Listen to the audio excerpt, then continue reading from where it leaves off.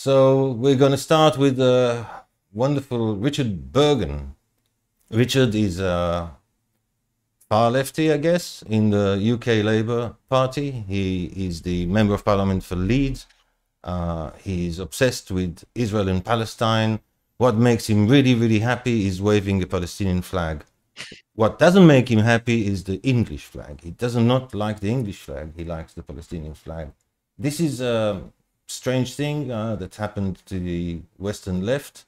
They like their enemies, just like Bezmenov. They hate all nationalism except Palestinian one. Yes, they love Palestinian nationalism, but nationalism otherwise is really, really, really bad. So especially their own home countries. Yes. So let's hear what dear Richard has to say. The sound isn't great, but you can see the captions.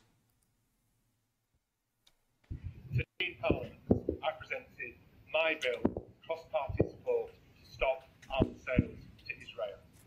Over the past 5 years, the Conservative government has approved hundreds of millions of pounds of arms sales to Israel. Those arms are used in the continued persecution of the Palestinian people, as we've seen recently with Israel's brutal war on Palestine. That has to stop, and this bill is all about stopping it.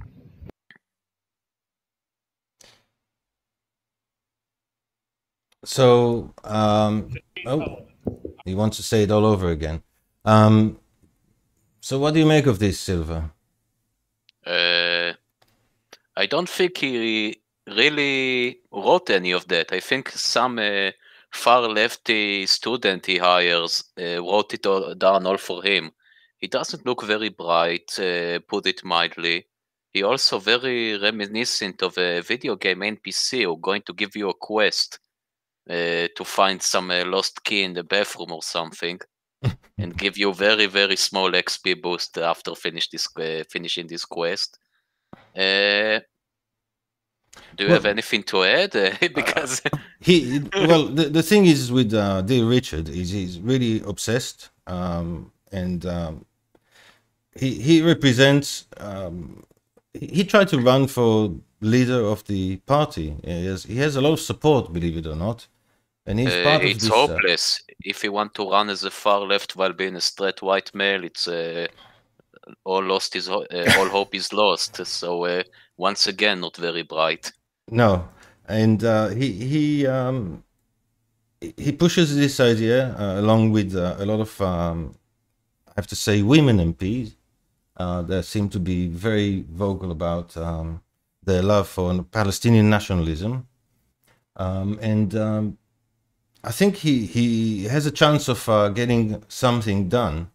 I think the government will block him. I haven't looked at the stats. He says he has cross-party support, and that is worrying trend on the Western right, that they are not as supportive of Israel, and this is a consequence of pressure from the voters, because the voters mostly see the mainstream media, and the mainstream media in the UK has been very negative about Israel. Even the right wing is not very positive, and there are several journalists in the UK that are on the right, and they write negatively about Israel. Very few people write positively about Israel, and very few people write objectively about the situation. So I think this is a worrying trend in the UK.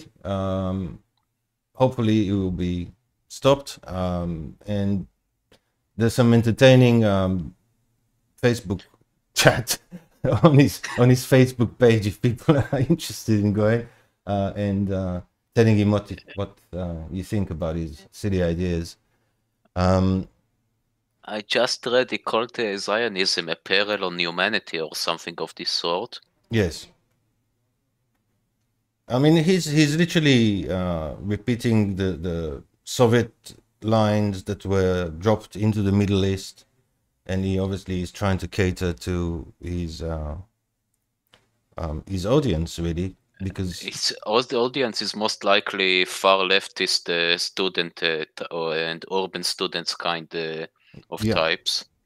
And labor some Muslim labor voters. movement in most of the West doesn't have anything with the the labor class? No, nothing. It represents the teachers' unions and unions, minorities, upper middle class. Yeah, basically. And they love to wave Palestinian flags. This is a strange obsession that they have. They literally mock people that wave the English flag. Not just mock, they call them evil and racist as usual.